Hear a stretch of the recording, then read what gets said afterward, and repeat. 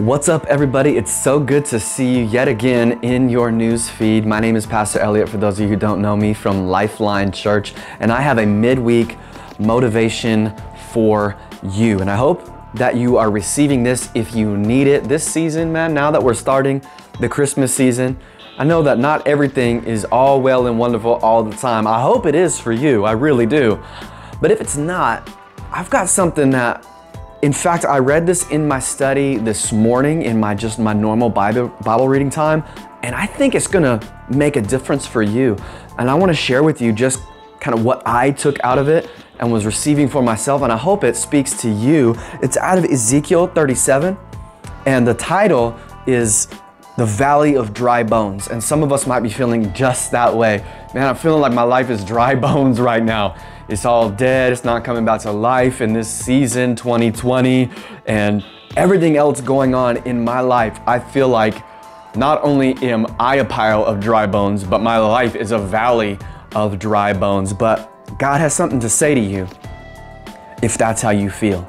God has something to say to you if that's how you feel. So let's read in Ezekiel 37. It goes like this. The Lord took hold of me. He's talking to Ezekiel. The Lord took hold of me, and I was carried away by the Spirit of the Lord to a valley filled with dry bones. That's us, right? Man, I feel so dry. I feel so empty. Valley of dry bones. He led me around among all the bones that covered the valley floor. They were scattered everywhere across the ground and were completely dried out. And that's how we feel too, completely dried out. Then he asked me, Son of man, can these bones become living people again? Now listen to this answer. This is the most spiritual answer I've ever heard. He said, "O sovereign Lord," I replied, "you alone know the answer to that." AKA, I have no idea.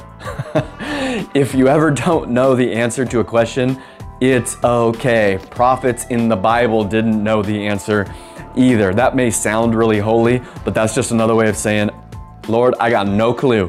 I don't know what you can do with these bones or not. I mean, I think you do, but you can, but maybe you can't. I don't know. That's what the prophet here, this man of God, is basically saying, I don't know. If you don't know, if you're feeling uncertain right now, this is what I want to tell you. And this is what I believe the word of the Lord is speaking to you right now, is it's okay. The Lord will reveal.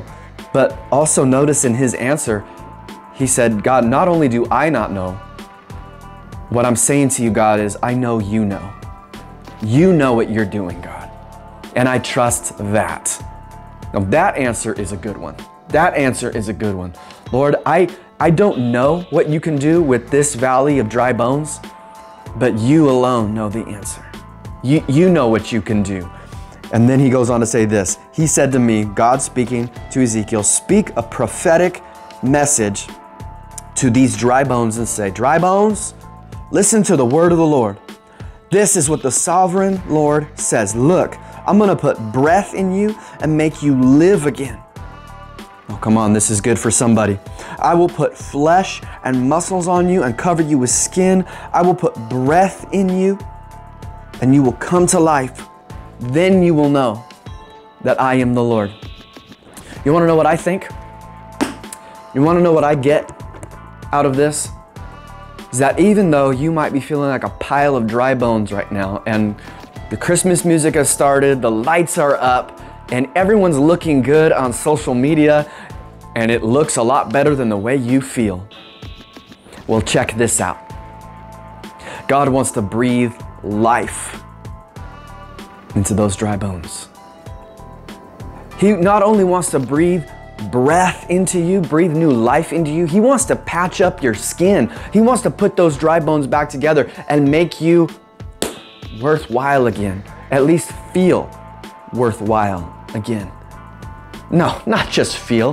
What am I thinking? He is going to make you worthwhile again, make you see how worthwhile you really are. Not the fact that there was not just breath in the bones that he put up. He didn't just put life in them. He actually made them function again. He made them function again. And I hope that's for you too, that if you're feeling like, man, I just don't know where I'm going. I don't know what I'm doing.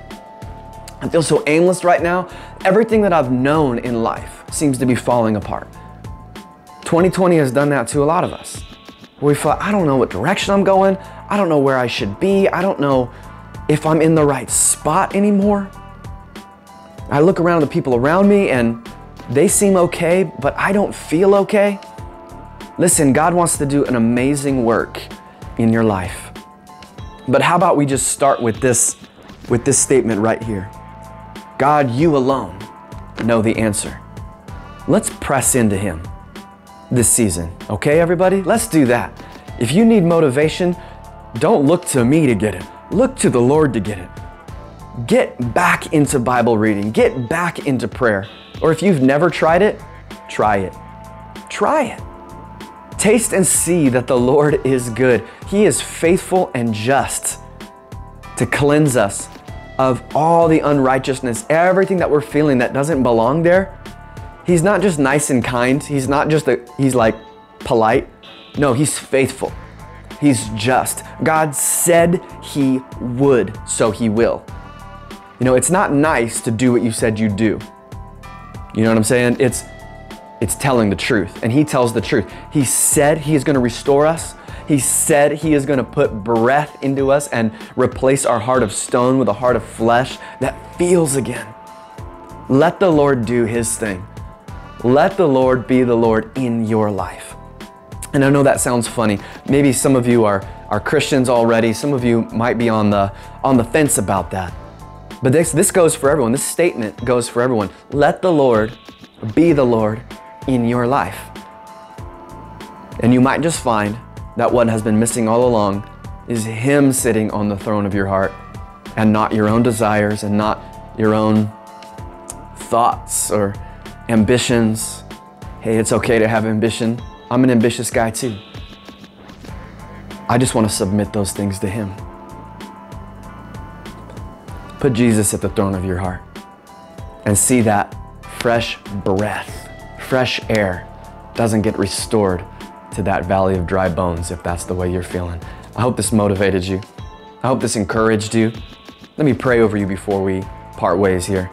Father, in the name of Jesus, I just pray over every single person listening to the sound of my voice that they would be encouraged, they would be motivated to get back in their word, just start reading the word, to get back into prayer, or start an honest prayer, any prayer, Lord. Encourage the people to just cry out anything.